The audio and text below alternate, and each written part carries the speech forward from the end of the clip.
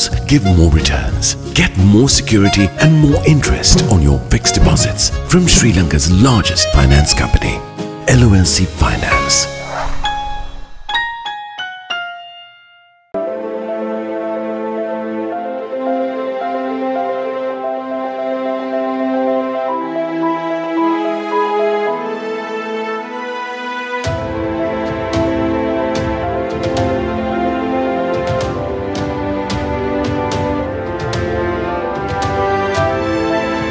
To curb corruption, one must be courageous to confront and rise up against the corrupt. Sleep well. Be guided by ethics and standards for peace of mind. Refresh Sri Lanka for a civic-minded society. LMD, the voice of business.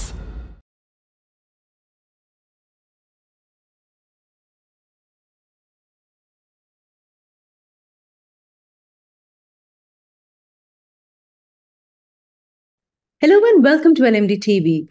Tonight on the forum, we're focusing on post-pandemic travel. And with us, we have Anand Yedery, the Regional Head of Customer Travel and Lifestyle for South Asia, the Middle East and Africa at Cathay Pacific. Hi Anand, and it's very nice to have you on the show. Thank you so much, Ruwandi. I mean, it's a pleasure to be on your show.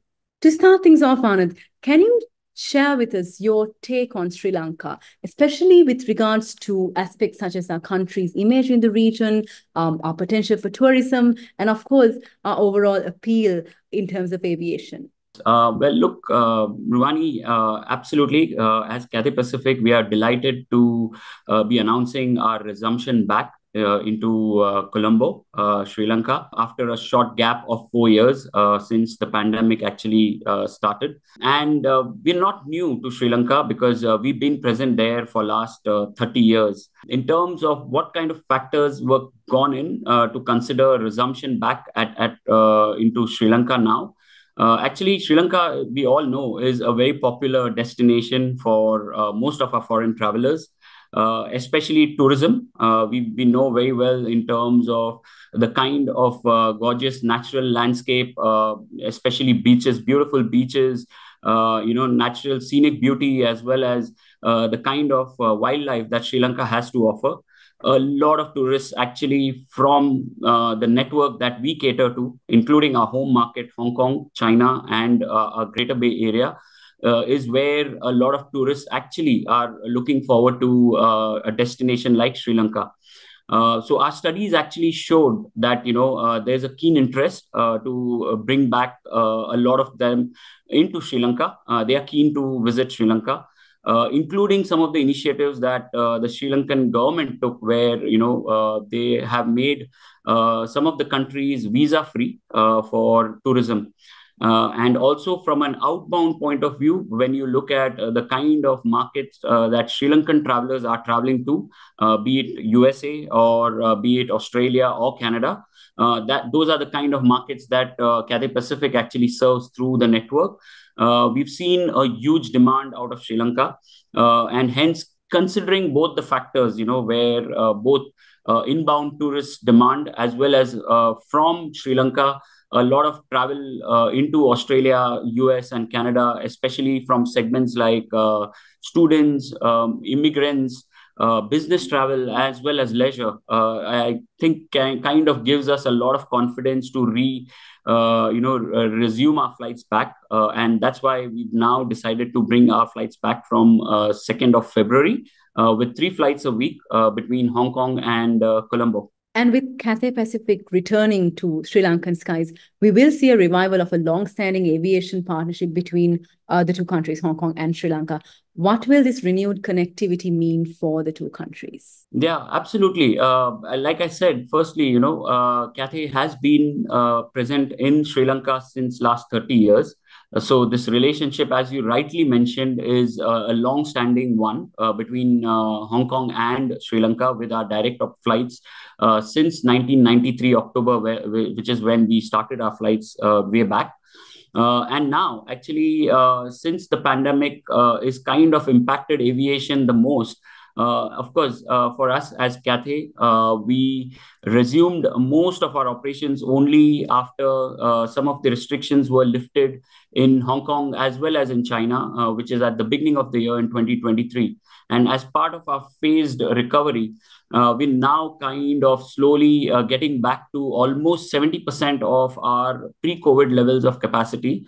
And as part of that, one of our being a Hong Kong's home carrier, we consider ourselves as being enablers who are looking at connecting Hong Kong, Greater Bay Area, and the Chinese mainland to rest of the world.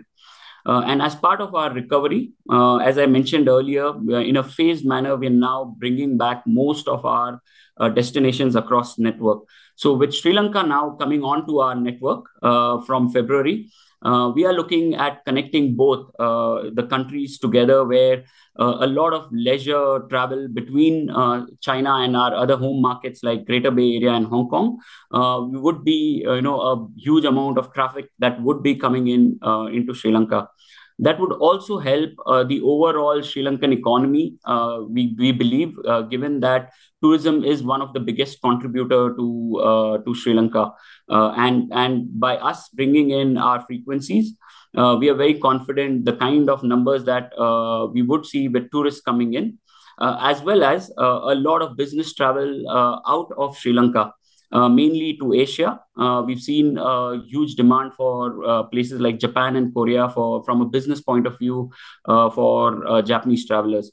So in short, we are hoping that, with our flights resumption, we would have a good amount of traffic that would be moving via Hong Kong to our network across the globe. Anand, if I ask you, what is your assessment of post-pandemic travel? I mean, what are the opportunities and the challenges that you see in this segment? Well, in terms of post-pandemic, a lot has changed, especially in terms of, what a traveler is today looking at. If I look at in terms of, the way people have now, the kind of behavioral changes that we've seen for travelers, especially when they're booking their flights. You look at, people have now moved to the digital side. A lot of people are now booking on websites as compared to going through the traditional booking channels. We've also seen in terms of huge opportunities when it comes to tourism, especially the niche areas. Like, for example, we've seen, a culinary tourism really coming up. We saw food being a big part of travel consideration especially for a younger travel audience. And post-pandemic, we've seen a lot of interest in culinary tourism. Similarly, adventure tourism is also picking up. We've seen trends where, very unique adventurous outdoor activities is something the younger population is looking at. They want to try something new. They want to try something different. And they are looking at exploring these kind of experiences. So a lot of travel now is more experience driven as compared to in the past. Similarly, a lot of people are now looking at taking more holidays. So some of the surveys that we conducted showed us very clearly where, people are now looking at almost 2 international trips in a year, as compared to in the past where, very barely one international travel would happen. So these are very encouraging signs coming out of the pandemic. And we are very, very confident that travel will continue to be a key aspect of every individual's life. And Cathay is looking at capitalizing that. And in your view, how should airlines, especially those that are serving the South Asian region, how should these airlines bring about innovations to improve passenger experience? So in terms of from an innovation point of view, Cathay is one airline, that I can assure that is always looking at trying something new, trying something different to enhance our customers' experience. And that could be in various forms. It could be in terms of making sure that, we are getting our state-of-the-art new aircrafts, be it Airbus 350s or be it our new cabin products that we are bringing into our business class or into our premium economy cabins, which helps elevate the overall experience of our customers.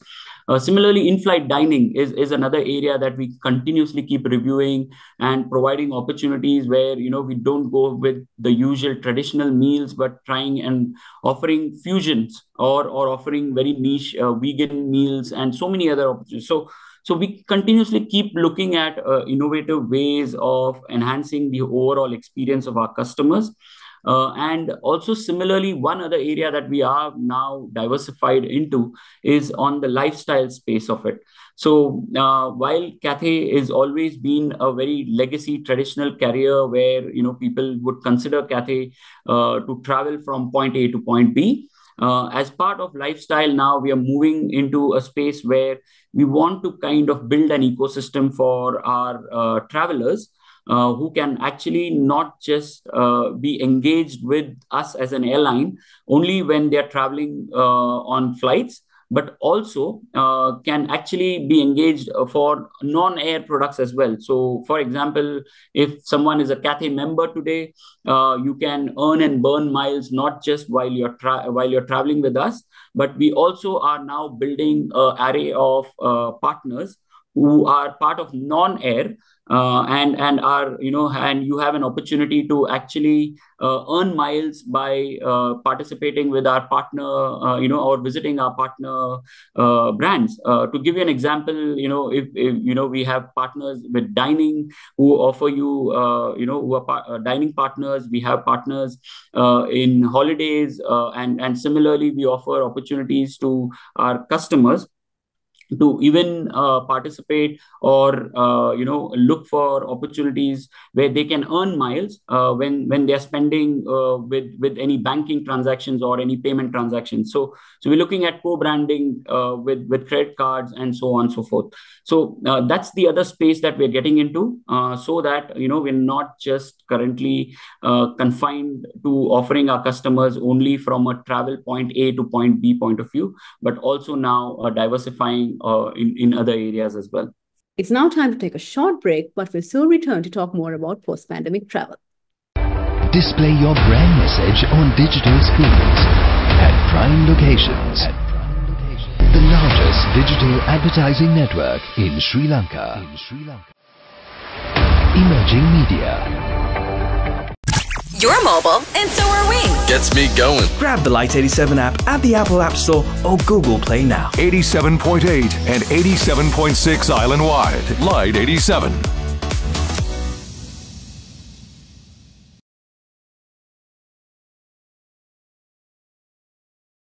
Welcome back to the show. Tonight, we're talking with Anand Yedery, the Regional Head of Customer Travel and Lifestyle for South Asia, the Middle East, and Africa at Cathay Pacific. You spoke of a lot of opportunities. Can I ask the other side of the coin? What about the challenges for airlines today?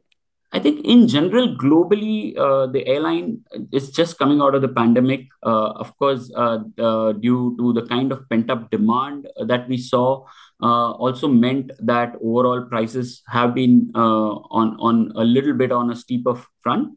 However, there are various reasons for that as well. Also, it's mainly given the fact that there is a gap between supply and demand.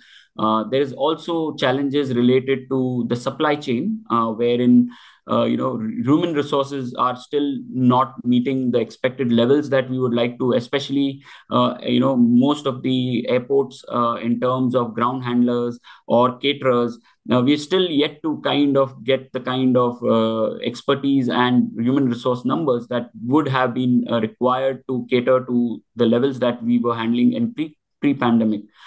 Similarly, currently, even the amount of, fuel prices are currently at a pretty high.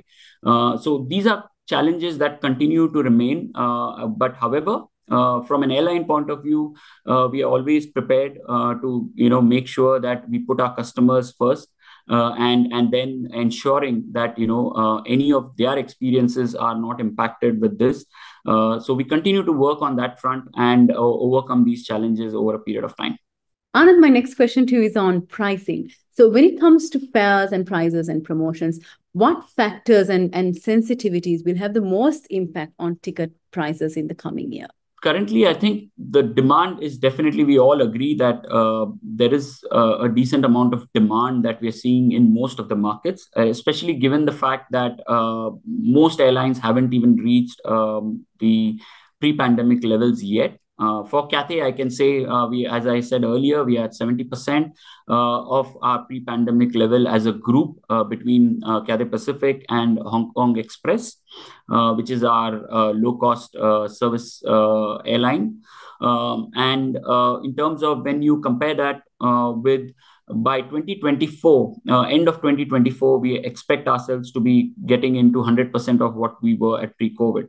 And one of the key factors which will continue to drive pricing would be the kind of demand we see versus the supply that is to be bridged. And the supply, as again I mentioned earlier, depends on various factors, which is currently, the supply chain. There are issues related to, getting spare parts, whether it is with aircraft or whether, resources related to crew or various other elements. So given these challenges, currently, I think from a pricing point of view, we may still, of course, we may not be as high as 2023 or 2022. There would be some correction. However, we expect the prices to still remain on a little higher side, given the fact that there are these challenges related to supply and demand. We're almost at the end of our conversation, Anand, but I want to ask you a question that revolves around LMD's campaign Refresh Sri Lanka, which we launched last year to encourage a mindset change and create a more civic-minded society. So in your view, especially when we look at mitigating challenges concerning manpower, like attrition and turnover, like you mentioned, what does civic-mindedness look like for the aviation sector? So, no, absolutely. I think civic mindedness is such a broad topic, right? And it covers various pillars. And like you said, one of them is about, how human part of it, how do we ensure? So as far as our teams are concerned, one thing Cathay Pacific has been doing is, through the pandemic, we've ensured our team's well-being is well looked after, especially given the fact that, of course, we ourselves as an airline went through the most difficult period in 2 years. However, there were various areas that we kept engaging with our teams and ensured that, our teams were well looked after and were engaged throughout. Similarly, we also there are other aspects of the civic mindedness, which I can talk about is, about how do we contribute to the community while we've been going through these most difficult times, but how do we continue to contribute to the community? And one of them is, a lot of our food surplus is always kind of ensured that, how do we make sure that we give back to the community? So we work very, very closely with a lot of NGOs in Hong Kong, wherein we, these charity partners like Food Angel and Feeding Hong Kong are the ones that we partner with and ensure that we, donate those surplus food to them, so that not just our own employees that we looked after, but we also looked after overall community at large. And similarly, we also are very heavily focused in terms of how do we remain a very sustainable airline when it comes to carbon offset, and making sure that we are well focused on achieving our overall goal, which is being at getting net carbon zero emission by 2050. Which is also IATA's goal and Cathay Pacific's goal. So as part of that, a lot of work has been going on. And overall, as I said, civic mindedness is a very broad topic. For us, it includes every aspect, including D&I is one of them, where diversity and inclusiveness is one of the most important aspect of our culture. Being a very global airline, we ensure that we make sure that all people from every area are part of the diversification and inclusiveness as a airline. Before we wind up, I also want to talk a little bit about airports, because airports play a very significant role in ensuring passenger satisfaction and, of course, when it comes to servicing carriers. So how would you rate the facilities at BIA at Bandar Naik International Airport, and how could they be enhanced further? Firstly, I think Sri Lanka, I'm looking forward to, Sri Lanka in 2019 actually had 1.9 million visitors coming in. Recently I was also looking at, in September, Sri Lanka has already crossed 1 million tourists coming into Sri Lanka in 2023. So definitely airport plays a very, very important role. The airport, the BIA in Sri Lanka, in Colombo, is one of the good airports around our region. And I believe there are opportunities which I'm sure the airport and the authorities are doing their due diligence in terms of making sure that, how they are prepared to, receive these increasing number of arriving tourists. But otherwise, in terms of infrastructure for Cathay, we've seen working alongside with the BI as a partner and also supporting them. We've always seen them coming up with technology. We've heard about them bringing in kiosks for self check-in and similar more innovative ways that they are looking at bringing in. So I'm sure there are a lot of airports in and around the region where they can derive more inspiration from, and will make sure that they are gearing up for the kind of tourist flow coming into Sri Lanka in 2024. Anand, it's been a very insightful and interesting conversation with you. But before we let you go, any closing thoughts you'd like to share with our audience today? Thank you, firstly, Ruwandi, for giving us the platform, and it's been a pleasure talking to you. I would just remind our audience here that Cathay Pacific has been in Sri Lanka for last 30 years. Yes, we've had to pause operations. However, we are excited to be back with our flights effective 2nd of February. We're going to be resuming with 3 flights a week between Colombo and Hong Kong. And also we have a huge network beyond Hong Kong catering to 80 destinations. So we look forward to welcoming our Colombo travelers and also our Cathay members from Colombo, who have been very, very patiently waiting for us to resume our operations. So we look forward to having them on board, and I'm sure the connectivity between Hong Kong and Sri Lanka will grow further over a period of time from here on. We've been talking with Anand Yedery, the Regional Head of Customer Travel and Lifestyle for South Asia, the Middle East and Africa at Cathay Pacific. Anand, it was very nice having you on the show. Thank you so much, Ruwandi, and it's indeed a pleasure for me as well. And to all our viewers, thank you so much for joining us tonight. Until next time, take care. Don't forget to subscribe to our YouTube channel and follow us on Facebook and Twitter. Thank you for watching and stay safe.